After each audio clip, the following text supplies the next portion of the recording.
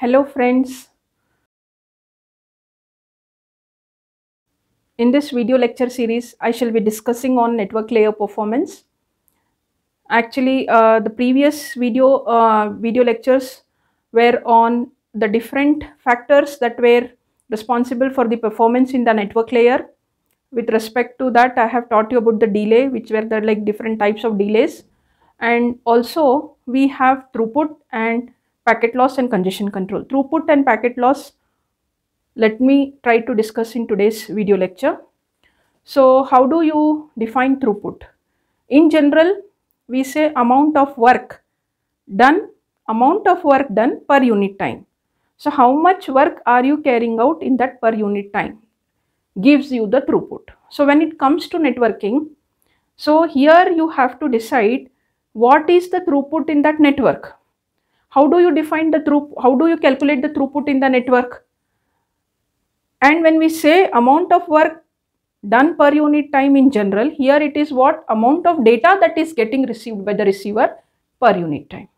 So take one example, one network scenario wherein you have the different routers connected, different networks connected in between the sender and the receiver.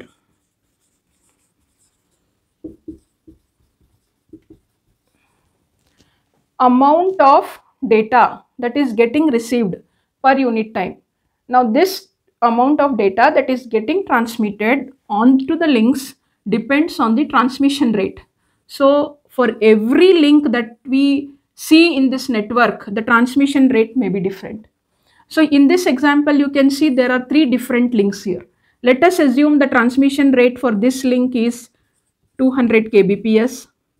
For this is 50 kbps.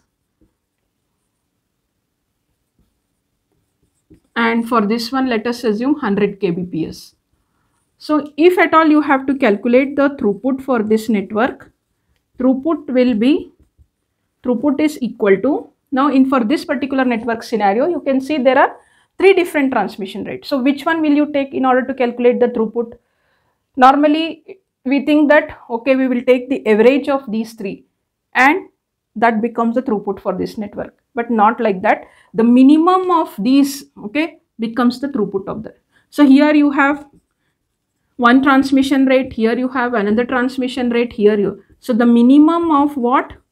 Transmission rate 1, transmission rate 2, transmission rate 3, like this. If n number, you can write down TRN. The minimum of these transmission rates becomes the throughput of the network.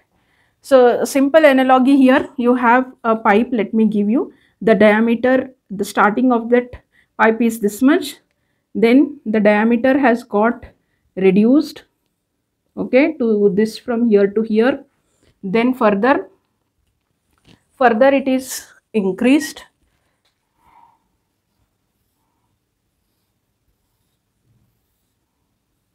Then you have a very small diameter coming forward, then you have a bigger. So this way, if this is the case, you just see, let me reduce the diameter for this also little bit, you can see. So each of these, if you look here, this is the biggest. So we say this is the highest transmission rate. I'm just giving you an analogy here, 200 kbps. This is the bigger one here, then followed by this, then followed by this, and finally this one. So the least one, that is the smallest one here, if you see, this is actually the bottleneck. So the output flow will always be what? Based on this particular diameter only. So this is how we have to calculate the throughput. Same applies to our network also. Depending on different links which are connected between the sender and the receiver, each of this link is what? It is a medium. So it can be a wired medium, it can be a wireless medium, fine, and each of this medium may have a different transmission rate. That means the bits that are flowing in this particular medium may transmit at a different rate. So depending on that, the minimum whichever is there between the sender and the receiver becomes what? The throughput of the network. This is how you have to calculate the throughput. The other factor that is influencing the network performance is the packet loss. So packet loss will definitely reduces the performance.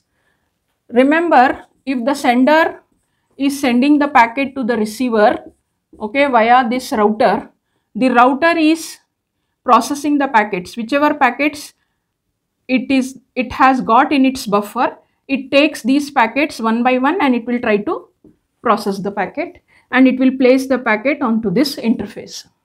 The sender has started sending the packets. Already the packets are there in the buffer is full. Then there is no place for the packet in the buffer, the packet gets dropped. If the packet gets dropped, we say there is a packet loss, isn't it? So when there is a packet loss, it is going to definitely affect the performance in the network. So this way we have to look into the different factors that are affecting the performance of the network layer.